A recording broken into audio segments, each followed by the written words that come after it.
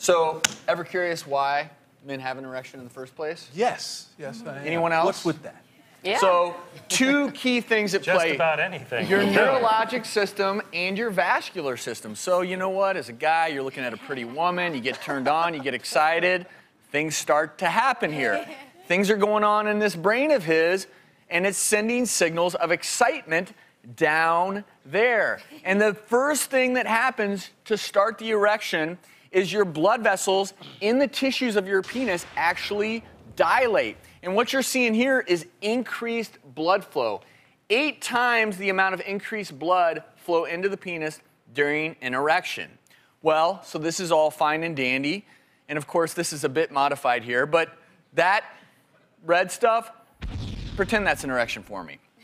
Well, when a man then has an orgasm, a completely different nervous system response takes over, and that dilation of those arteries changes, the arteries constrict, and all that blood rushes out of the penis, and that's the cycle. It starts up here, but it's a vascular issue if you have erectile dysfunction, not a muscular issue.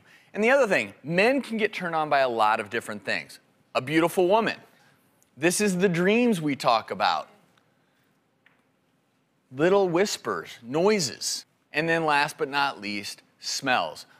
We are very responsive to smells, and in fact, we've talked about pheromones, this idea of things maybe you can't even smell, but that we do respond to through our olfactory system. And it doesn't take much. It doesn't take, well, yeah, I guess it doesn't take much.